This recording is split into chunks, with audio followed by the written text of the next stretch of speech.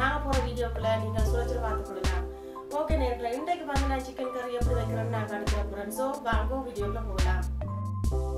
Okay, இப்போ வந்து என்னென்ன பொருள் தேவைன்னு பார்க்கலாம். இதில் வந்து 1 கிலோ சிக்கன் வந்து எடுத்து வெட்டி க்ளீன் பண்ணி வச்சுருக்கிறேன். இதில் வந்து 3லேருந்து 4 சுவத்த பெரிய வெங்காயம் எடுத்து வெட்டி வச்சுருக்கிறேன்.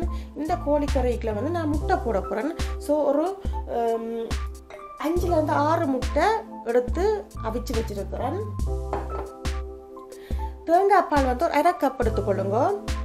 ஒரு தக்காளி பழம், தேவைக்கேற்ற கருவேப்பிலை, கடுகு 1 டீஸ்பூன் அளவு, பெருஞ்சீரகம் 1 டீஸ்பூன் அளவு, மஞ்சள் தூள் 1 டீஸ்பூன் அளவு, சில்லி சாஸ் வந்து 1 டேபிள் ஸ்பூன் அளவு, கறி பவுடர் வந்து 1 டேபிள் ஸ்பூன் அளவு, இஞ்சி உள்ளி பேஸ்ட் வந்து 1 டேபிள் ஸ்பூன் அளவு, கருவாப்பட்டை வந்து தேவைக்கேற்ற மாதிரி எடுத்துக்கொள்ளுங்க. நான் இவ்வளோ எடுத்து வச்சுருக்கிறேன். உப்பு தேவைக்கேற்ற மாதிரி, ஒலிவ் ஆயில் தேவைக்கேற்ற மாதிரி விட்டுக்கொள்ளுங்க. ஓகே நேர்களே, மற்றது வந்து நான் வந்து இந்த வாசனை தூளுக்கு வந்து நானாகவே இப்போ அடுப்பில் வறுத்து அரைச்சி கறி எல்லாம் சமைச்சு முடித்த பிறகு இதை போட்டு நான் பிரட்ட போகிறேன். ஸோ இதில் வந்து கொஞ்சம் கருவேப்பிலை எடுத்து வச்சுருக்கிறேன். இவ்வளோ போதும், நான் 2 எடுத்து வச்சுருக்கேன். இவ்வளோ போதும். அதோட வந்து கருவாப்பட்டை, பெருஞ்சீரகம் ஒரு கொஞ்சம், ஏலக்காய் ஒரு கொஞ்சம். இதை ஒரு நல்ல ஒரு பேனில் வந்து எண்ணெய் இல்லாமல் வறுத்துட்டு இதை பவுடர் ஆக்கி நாங்கள் இந்த கறிக்குள்ளே போட போகிறோம். ஸோ ஓகே, இப்போ வந்து எப்படி நாங்கள் இந்த சிக்கன் கறியை வைக்கிறோன்னு பார்க்கலாம். ஓகே நேர்களே, இப்போ வந்து இதுக்குள்ள வந்து சட்டி சூடாக இருக்குது. இப்போ இதுக்குள்ள வந்து நான் இந்த ஆலிவ் ஆயிலை வந்து தேவைக்கேற்ற மாதிரி விட்டுக்கொள்ள போகிறேன். ஓகே, நல்லா எண்ணெய் சூடாயினதும் இதுக்குள்ள வந்து நாங்கள் கடுகை போட்டுக்கொள்ளுவோம்.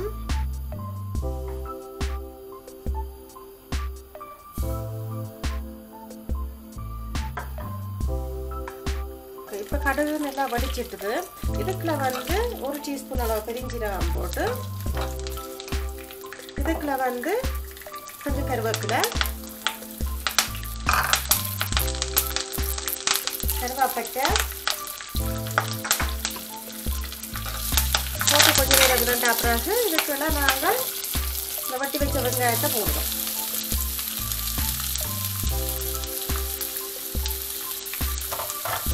போட்டு ஒரு கொஞ்சம் நேரம் வதக்கி விடுவோம். ஒரு கொஞ்சம் முக்காப்பதம் வதங்கியே நாங்கள் இந்த முட்டையை வந்து இதுக்குள்ள கொஞ்சம் போட்டு வதக்கி எடுத்து வச்சுட்டு தான் நாங்கள் இதுக்குள்ள தூள் எல்லாம் போட போகிறோம்.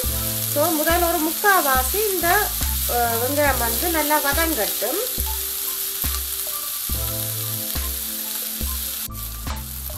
ஓகே நேர்களே, சாரி, இப்போ நான் வந்து அந்த சோஸ் பேனை மாற்றிட்டேன். அது கொஞ்சம் சின்னதாக இருக்குது. ஸோ ஒரு பெரிய இதுக்கு மாற்றிட்டேன். ஓகே, இப்போ வந்து இந்த வெங்காயம் வந்து கொஞ்சம் ஒரு முக்கால் பதத்துக்கு வதங்கி இருக்கு. இதுக்குள்ள நான் வந்து கொஞ்சம் அடுப்பை குறைச்சி விட்டுட்டு இந்த முட்டையை இதுக்குள்ள போட்டு ஒரு லைட்டாக ஃப்ரை பண்ணி போட்டு எடுத்து வைப்போம் செப்பரேட்டாக. A few moments later. Okay, இப்போ பாருங்க, இந்த முட்டை வந்து லைட்டான ப்ரௌனாக வந்திருக்கு. இதை வந்து நாங்கள் ஒரு செப்பரேட்டாக ஒரு டிஷ்ஷுக்குள்ள எடுத்து போடுவோம்.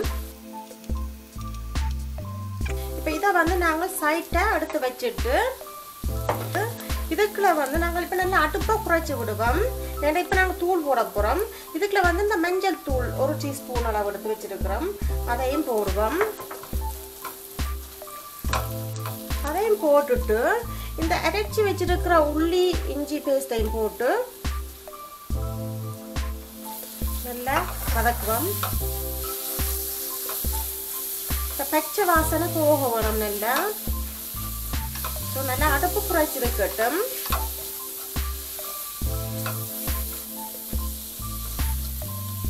இதுக்குள்ள வந்து இந்த தக்காளி பழம் இருக்குதானே, அதையும் இதுக்குள்ள போட்டுக்கொள்ளுவோம். இதுக்குள்ள ஒரு கொஞ்சம் உப்பு போடுவோம். கொஞ்சம் போட்டாதான் அந்த தக்காளி பழம் எல்லாம் நல்லா வேகும். ஒரு 2 minutes இப்படியே விடுவோம், ஒரு கொஞ்ச நேரம். ஓகே, இப்போ வந்து இதுக்குள்ள நாங்கள் இந்த கறி மிளகாத்தூளை போடுவோம். நல்லா அடுப்பு குறைச்சே இருக்கட்டும், இல்லை டக்குன்னு கருகிடும். ஸோ கொஞ்ச நேரம் கிளறினா பிறகு இதுக்குள்ள வந்து நாங்கள் தேவைக்கேற்ற தண்ணி ஒரு கொஞ்சம் விட்டு விடுவோம்.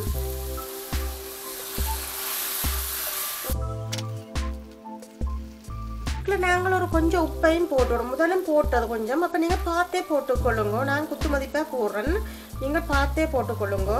இந்த தூள் வாசனை மற்ற அந்த தூள் பச்சை வாசனை மற்ற அந்த இஞ்சி உள்ளி எல்லாம் போட்டிருக்கிறோம் தானே, அதெல்லாம் நல்லா அந்த மனம் எல்லாம் போகும் வரைக்கும் நாங்கள் நல்லா இதை பிரட்டி எடுக்க வேணும். இந்த பச்சை வாசனை எல்லாம் போக வேணும்.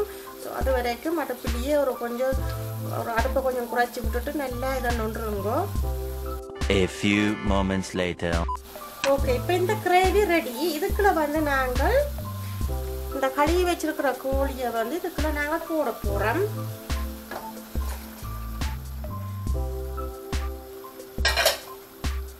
போட்டு நல்லா கிளறி விடுங்க.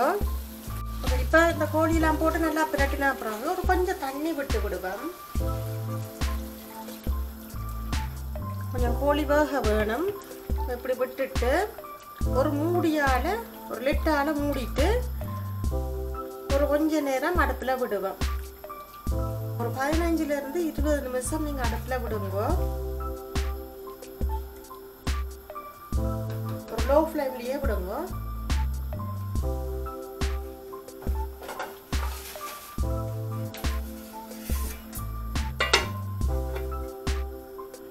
ஓகே நேர்களே, இப்போ வந்து ஒரு 10 நிமிஷம் இந்த அடுப்பில் இருந்துட்டுது. இப்போ வந்து நான் வந்து இந்த முட்டையை வந்து இதுக்குள்ள போட்டு விடுவோம். பரவலாக போட்டு விடுங்க. பிய்யாமல் பார்த்துக்கொள்ளுங்க. முட்டையை வந்து இன்னைக்கு கிளறி இதாண்டேக்குள்ள பிய்யாமல் பார்த்துக்கொள்ளுங்க. இப்படி ஒன்று போட்டு விடுங்க.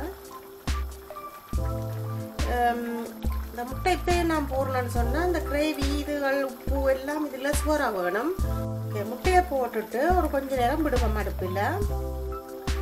இன்னும் ஒரு 15 நிமிஷம் அடுப்பில் இருக்கட்டும். இனி ஒரு கொஞ்சம் தண்ணி வத்த வேணும்.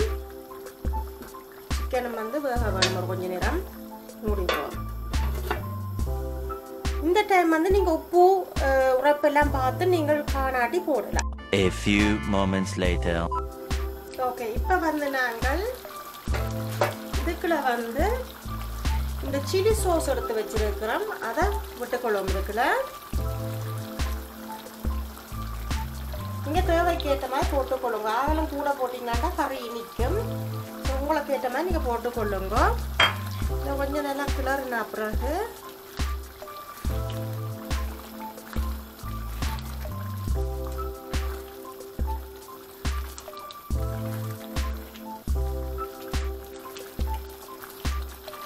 இதுக்குள்ள வந்து நாங்கள் இந்த எடுத்து வச்ச தேங்காய் பாலை விடுவோம். நீங்கள் தேவைக்கு ஏற்ற மாதிரி இதையும் விட்டுக்கொள்ளுங்க. ஒரு 1/4லிருந்து 1/2 கப் போதும். ஓகே, நல்லா கிளறி விட்டுட்டு இன்னும் ஒரு 5 நிமிஷம் அடுப்பில் விடுங்க. ஓகே நேர்களே, இப்போ பாருங்க இந்த எண்ணெயெல்லாம் நல்லா மிதந்து மேலே வரக்கு வாங்கிட்டுது. அப்போ இப்போ வந்து கறி ரெடி. இதை வந்து நாங்கள் ஒரு அடுப்பை சிம்மில் விட்டு விடுவோம். இதுக்குள்ள வந்து இந்த கரம் மசாலா தூள் வந்து நான் இப்போ அந்த கருவேப்பிலை, ஏலக்காய், பெருஞ்சீரகம் மற்ற கருவாப்பட்டை எல்லாம் மூண்டையும் லைட்டாக வறுத்தெடுத்து நீங்கள் மைக்ரோவுக்குள்ளே வைக்கலாம். அப்படி வச்சு இப்போ வறுத்தெடுத்து அரைச்சி வச்சிருக்கிறேன். இதை வந்து இப்போ ஒரு கொஞ்சமாக போட்டுக்கொள்ளுவோம். நீங்கள் ஆகலம் அதிகமாக போட்டிங்கன்னா ஆகலம் வாசமாக இருக்கும். நாங்கள் ஏற்கனவே முதலே அந்த கருவாப்பட்டை வந்து போட்டிருக்கிறபடியாக இப்போ வாசனையாக தான் இருக்குது.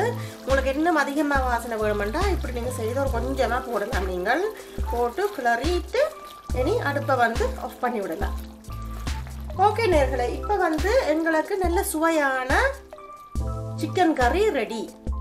இதை வந்து நீங்கள் சப்பாத்தி, பரோட்டா, ரைஸ், புட்டு எதுண்டாலும் ஓகே. இந்த கறி நல்லா சூட்டபிளாக ஆகும். உங்களுக்கு இன்னும் நீங்கள் வதக்கி நல்லா பிரட்டி வைக்க விடணும்னு சொன்னால் இன்னும் கொஞ்சம் நேரம் அடுப்பில் வச்சு நீங்கள் தண்டலாம். இந்த தண்ணியை கொஞ்சம் குறைச்சி விடலாம். இப்போ நான் வந்து இது சப்பாத்திக்கு நல்ல சூப்பராக இருக்குமென்றபடியாக நான் ஒரு கொஞ்சம் தண்ணியாக இதன்றிருக்கேன். கொஞ்சம் கிரேவியாக இருக்குது. ஸோ இதுதான் நல்ல பதம். இந்த இதுதான் சூப்பராக இருக்கும். உங்களுக்கு சப்பாத்திக்கோ புட்டுக்கோ இடியப்பத்துக்கோ இல்லை ரைஸுக்கோ இதுதான் ஓகே இருக்கும். இப்படி நீங்கள் செய்து சாப்பிட்டு பாருங்க. ஓகே நேர்களே, இப்போ வந்து இந்த கறி சிக்கன் கறி வந்து ரெடி. நேர்களே, இப்போ வந்து உங்களுக்கு நல்ல சுவையான சிக்கன் கறி ரெடி. இதை நீங்கள் சாப்பிட்டு பார்த்துட்டு எனக்கு கமெண்ட் போடுங்க. உங்களுக்கு இந்த டிஷ் பிடிச்சதுன்னு சொன்னால் லைக் பண்ணுங்க, கமெண்ட் பண்ணுங்க, ஷேர் பண்ணுங்க, மறக்காம சப்ஸ்கிரைப் பண்ணுங்க. ஓகே நேர்களே, இன்னும் ஒரு வீடியோவில் இன்னும் ஒரு புதிய டிஷ்ஷில் சந்திக்கும் வரை உங்கள் சாந்தி. நன்றி, வணக்கம்.